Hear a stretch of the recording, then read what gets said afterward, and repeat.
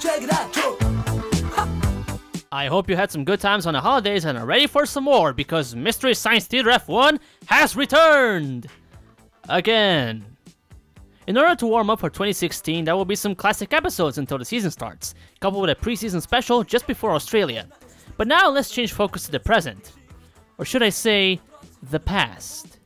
In 1985, Alain Prost finally won his first title, and McLaren were still really good, even though Niki Lauda sucked most of the time, and Michele Alboreto finally had a shot at the driver's title, but with Ferrari being how they are, he blew it. The Austrian Grand Prix was in a bit of a somber mood with the death of Ram driver Manfred Winkelhock just a week before. He was replaced by Kenny Aitken. Lauda announced that he was retiring at the end of the season, which pissed Ron Dennis off because he spent a shitload of money getting him back. The starting grid was Prost, Mansell, Lauda, Rosberg, Piquet, and Fabi. Senna was way down in 12th, and our beloved Martin Brundle didn't qualify. That took a while to spell out, didn't it? What a way to relax. A house in the fields, the tweet of the birds, turbocharged engines with 1000 horsepower. F1 has always been looking to the future. The 1985 Austrian Grand Prix is go, and the McLaren duo and most of the front runners come out okay, far away safe from the schmozzle in the middle, and 10 cars come up the hill, followed by survivors of the slaughter. Much like most drivers in the beginning of their careers, Gerhard Berger used to have the power of invisibility. Alboreto's time at Ferrari had its moments. Mostly low, but moments still. And because we don't have a giant hand to pick up the cars with, the red flag comes out. So what actually happened on that schmozzle was that Fabi and D'Angelo stalled in the middle of the grid, and Berger and Alboreto just couldn't avoid them and crashed. And that was it. Well, but, you know, the angles and such, you gotta entertain the people. Soon enough, we had our second start, and Keke Rosberg, holy fuck! Shit! Damn, son! Oh, and everyone else came out fine. The beautiful falls of Spielberg. Home crowds put a lot more pressure. A McLaren and a Williams fighting for the lead. Nowadays, not even in your dreams. The less you see, the better the race. Out of the Ockenwick curve comes Prost. There is Lauda in second place. A great roar from the patriotic Austrian crowd. I'm glad I could hear that over your incessant wobbling. Like father, like son, Rosberg can't keep it up.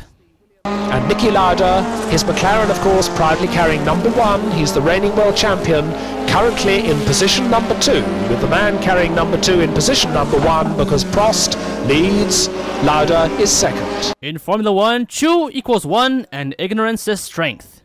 And if you ignore the McLarens out in front, and you can't really do that. That's actually really easy. We do it to Mercedes all the time. There's Fabi in the Benetton-sponsored Tolman on the tail of the ICI Honda Cannon-backed Williams, and there on the tail of the JPS Lotus. Hey, who changed to NASCAR? Having said that Lauda is willed on by the Austrian crowd, of course we mustn't forget the Italian crowd here, because there are an enormous number of Italians who've driven up over the border. Plenty of Italian registered cars in the car parks, and they've all come, of course, to cheer on the Ferraris and to cheer on Alboreto. In other words, they're looking for disappointment. Damn it, Patrick, you blew it all to hell. Here he comes, bow down! The inconspicuous cut, the trait of a good editor. Andrea De Cesaris is going head over heels. And with this little incident, I would like to introduce the possibly recurring newest segment on this series. Take it over, Jim. Why yes, Matt, thank you. Hello everybody and welcome to Mystery Science Theater F1 Gymnastics, where your favorite flips and flops are judged and scored by a team of carefully selected critics. That team being me. Today we have a character we might see again in the future. Andrea De Cesaris! And you thought Maldonado was bad. A little slip can send it all to waste, as our little companion demonstrates. A skip over the crest sends him up, doing a couple of side somersaults, finishing off with some pirouettes and a bit of a botched landing. For all of his efforts, I'll give our Italian chap a big round 9! Since this is our first presentation, he gets to be in the first for once! With nothing more left to say, it's back to our regular program. Prost is starting to feel Lauda's pressure. Niki's beginning to speak Lauda. Teo Fabi's good run in the points ends as it always did. McLaren was slow in the pits even in 85. Though, to be fair to them, they still used humans back then. Mansell's good fortunes laid far into the future. Meanwhile, Brabham lived down to its name, and Berger tried to show up on the cameras again. Pierluigi Martini sends out distress signals. Holy shit, loud us out! I can't dance, I can't talk. Only thing about me is the way that I walk. Prost and Senna would only get closer as the years went by. I mistakenly made it look like Fabi had retired earlier, but he conveniently nails the coffin here for me. Renault hasn't changed much over the years. They're not as dramatic as they used to be, though. The fog of war makes its return.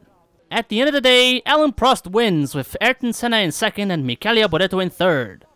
Seems I was wrong about the disappointment. A short but entertaining race. I only really picked it because of the Chases flip.